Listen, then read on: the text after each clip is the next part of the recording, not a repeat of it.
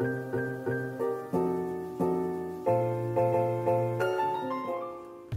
welcome back to my channel. My name is Amy and I'm with Fisher Hunt's, the Midwest Mobile Escape Room.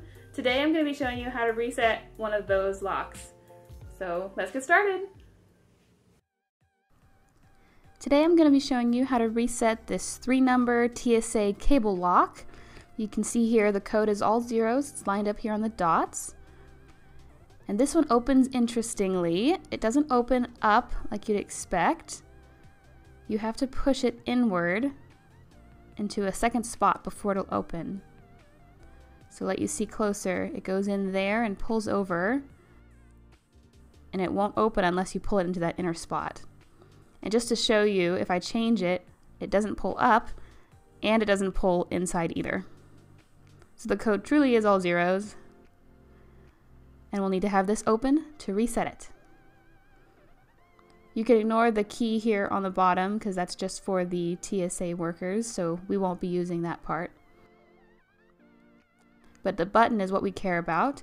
You can get something small like a pen or a bobby pin, and you'll want to press this button in. You'll feel the gears move, and so you'll need to find a way to press this in while changing the gears.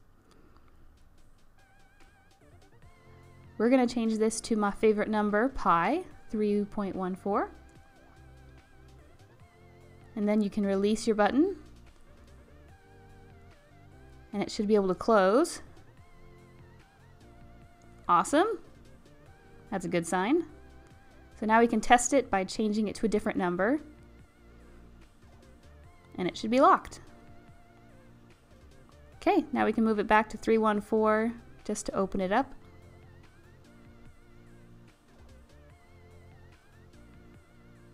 Sweet, we got that one reset. I have one more lock that's similar to this, another cable lock. This one has a button here on the corner, and it lines up on the side rather than on the front like that one. This one also has a button that you press rather than an inner space that you pull the cable into. And that's it, you've reset your lock.